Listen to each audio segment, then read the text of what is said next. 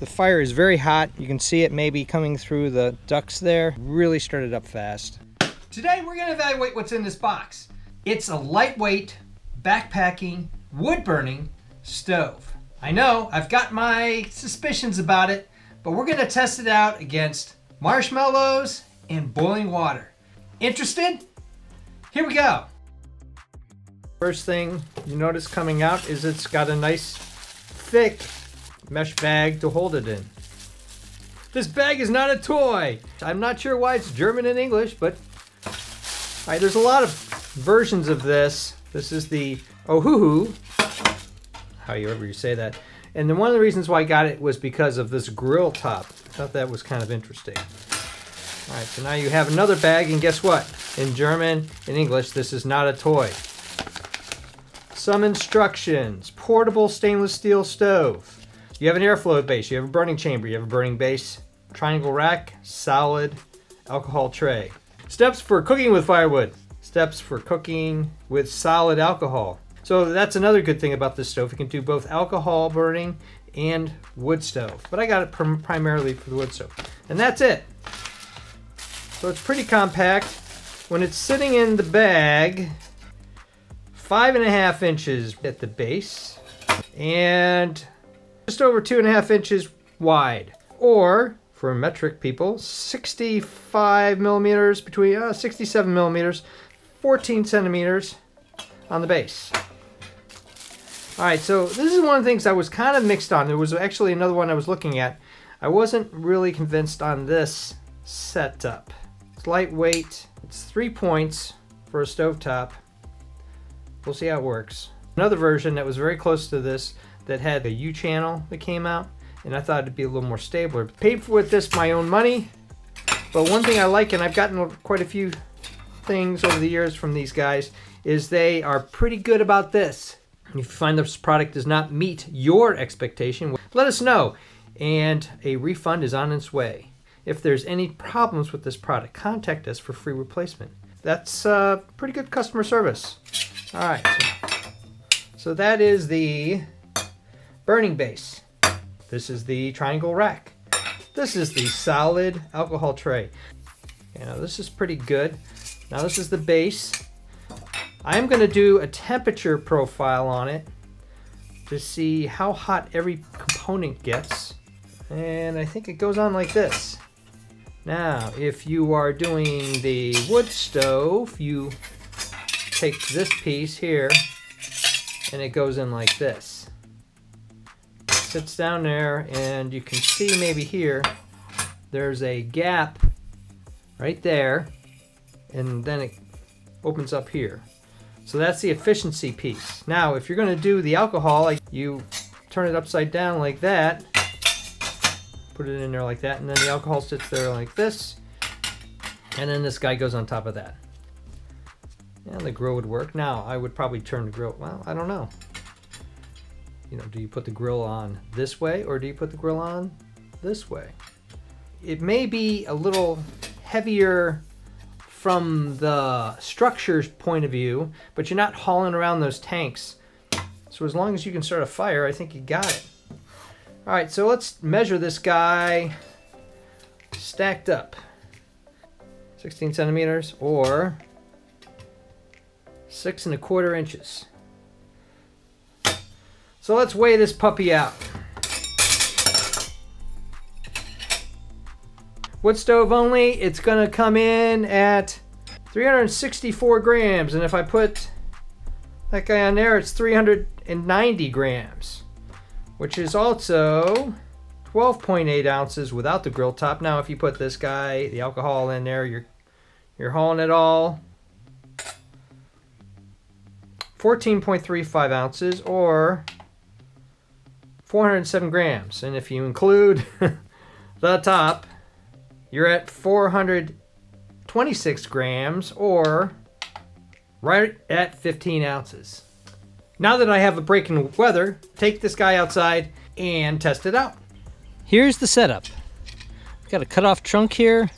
I'm using some dryer lint. That's a good fire starter, and I'm going to put some alcohol. So that's just all cotton. Put that down in the stove, and then just get a bunch of twigs and put that on top, and then we'll light it with a match and see how it goes. Put it down in there. It's kind of hard to get it in there, and it went out. This is gonna be fun. Let's try and, there it goes. Start the timer and see how long it takes to get this fire going and how it will burn. It's starting right up. It's at 30 seconds and it's going. I'm just gonna feed it. Okay, we're at 1 minute and 40 seconds and the thing is going pretty fierce, and the flames are up there a couple feet. Just over 5 minutes. The fire is very hot. You can see it maybe coming through the ducts there. The coals are burning down quickly. Okay, we're at 8 minutes. Inside is right around 800 degrees. That's hot to the touch. 120 degrees it says. And the outer chamber is 300 degrees. I was hoping this would be some sort of tabletop kind of heater, but it's way too hot for that. There's not much ash coming out of it, and as long as you just keep that guy going with the right amount of fuel, it'll burn pretty good. Almost 20 minutes, still going strong. The inside temperature is 960. Wow. Base temperature is 200 and the side temperature is about 270. Okay, I've always wanted to do this. See how Peep's roast up. Ooh, Peep face is gone. He's expanding a little bit. Oh man. Peep goodness. You know, I don't know why anybody's never done this before. I've never seen it anywhere. Peeps roasted on the fire are really good. They have a hard candy shell, but they're like molten lava, so you gotta be very careful. Peeps on the grill. See how they warm up on the side? Well, careful, dude. They won't catch fire like regular marshmallows. Oh no! Their faces look so creepy. I know, huh? Oh, burned.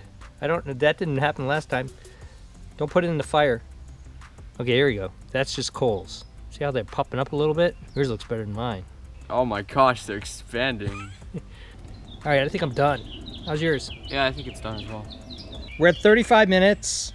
The temperature is 960 degrees inside the fire, 150, 142 at the base, and 180 on the side. Just past 50 minutes and still 900 degrees inside the fire, 150 degrees on the side and 130 on the bottom. So you really can't put this on a table per se unless you had some sort of barrier. I'm thinking the bottom of a terracotta pot where you put flowers. This is kind of interesting. The stove was right around here, and that is about 300-400 degrees right there. So it's very hot underneath the stove. You can see I'm moving it around to dump the ashes out. Nothing left in the stove, a couple ashes. Still registering about 205 degrees. The outside is 97, the bottom is hot. The bottom's more hot than the sides now. So you gotta be really careful where you put this guy on the ground or whatever, because there's a chance that you could combust what's ever underneath it. Yeah, it's still 300 degrees. So it's at 8 minutes and it's finally cool enough for me to pick up and handle. All right, so the ring here, fairly intact, looks good. The bottom ash pan, it's got kind of a bronze look to it now, but didn't break down. Looks good on the outside. Inside, it's got that same bronze patina. It was pretty darn hot inside. So between 7 and 8 minutes, you'd be able to break camp and put all this away. Okay, it's the next day. Here is the area where we had the pot yesterday, and it left a mark. It didn't go through the wood, but it certainly left a mark. So I'm going to use this clay tray, and I'm going to put the thing on there like this. And I'm going to get a sense of how much wood I'm burning too. In this pot, I have 2 cups of water. We're gonna start the fire. By the way, it's 20-mile-an-hour winds here, which is another good challenge for this. So we're gonna put a handful of really small twigs in there. And these are off the ground, nothing special about them except for when you break them, they crack in half, which means they're relatively dry. So we're gonna time from when we start the fire to when we get boiled water. Start the timer. Okay, we do have combustion. The quest to boil water. 3 minutes in, we got a good fire, 800 degrees. I'm gonna put the top on and see if we can start boiling water. To this point, we've used 2 small handfuls of twigs. Ooh, boy, that thing's big. I'm trying not to get burned here. Okay, here we go. That's a fairly big pot. We'll see how it does. All right, we're right at 5 minutes. Pot's going. Heat's pretty good. And the pot's been on there for about 1.5 minutes. Okay, we're at 7.5 minutes. We had to take the pot off because we thought that the fire had gone out. The fuel kind of burned itself out. So we've added some bigger stuff. And we'll put the pot back on. And getting a nice good flame now. Some crackling sounds. Pot goes back on. So I think we got enough fuel in it now. You can see the flame action on the pot. Okay, fire is going good. It's right at 10 minutes. Flame is flaming. We're right at 15 minutes and the water hasn't boiled yet and the flame is down. It's 996 degrees. Of course, we're not going to put any more fuel in there. We're just going to let it continue to heat up. The water's at 136 degrees. Okay, we're at 20 minutes. It's right around 136, 138 on the water. Still working with ashes here, but 955 degrees. We're at 24.5 minutes. It's not getting any warmer. The water's at 132. You can't see it, but there's barely any ash down there. So I'm gonna call it. I don't wanna wait forever. I guess I could feed it more fuel and try to get it to boil, but I'm sensing we'll get real close, but we're not going to get this guy to do a rapid boil. You can see the ash in there maybe. It's settling down. It's 500 degrees. Could certainly cook with 2 cups of water. If you're really into the boiling thing, you're probably not going to be able to do that. Record the amount of time it takes to cool the fire down. You're taking the top off, 16 seconds in, and I'm just going to take a stick and just pound on the ashes. And all the ashes have gone through the grate. 400 degrees on the surface there. Can I pull this off? Wah, it's hot. There's all the ash. Not much at all. Take the ring away. All right, so right around, well, it's all over the place. If you hit a coal, it's about 400. Breaking down quick though. All right, 3 minutes in, almost 4 minutes. This is a little warm. Outside temperature, this is outside temperature, this is outside temperature. I put the ring back over the ashes so they wouldn't blow away. And the ashes are pretty much out. So at 4 minutes, after you've gotten done cooking, you can put this guy out pretty quickly. That's impressive. Thumbs up and comments, always appreciated. This was interesting. Would I get this and use it again? Would I buy it? Is it worth it? For 24 bucks, you don't need to buy fuel again. That's a good thing. You can easily spend $24 in fuel pretty quickly on any kind of backpacking trip.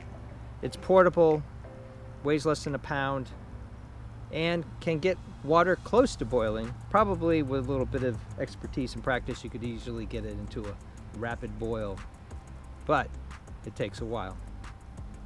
If you're interested in evaluation of camping gear, I make sports gear, I evaluate things, I break things. If you're interested in that kind of stuff, check out my channel.